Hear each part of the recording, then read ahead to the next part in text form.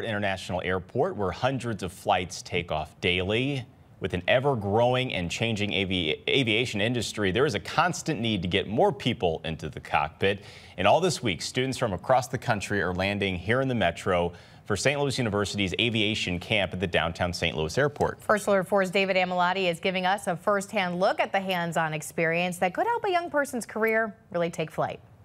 Kind of rough, but I landed, made it safe. Julissa Morenon-Ruiz, a Rittner High student, didn't have to fly into town for SLU Aviation Camp, but she did have the chance to feel what it's like to touch down inside of a state-of-the-art flight simulator. I like flying drones. I like flying helicopters. She is one of more than a dozen students from across the country taking part in St. Louis University's week-long aviation camp at the St. Louis downtown airport. You know, a lot of people even in the St. Louis area don't seem to know that we have a flight training program here at St. Louis University. Ryan Boyer is one of the university's flight instructors, dedicating his week to showcasing a world of opportunity. Over the 4 years that they're here getting their undergraduate degree, we essentially train them to be professional commercial pilots. We are actually the first federally accredited flight school in the country. And with commercial pilots forced to retire at 65, there's always a revolving door and a growing need, especially as baby boomers age out of the workforce. Flight always just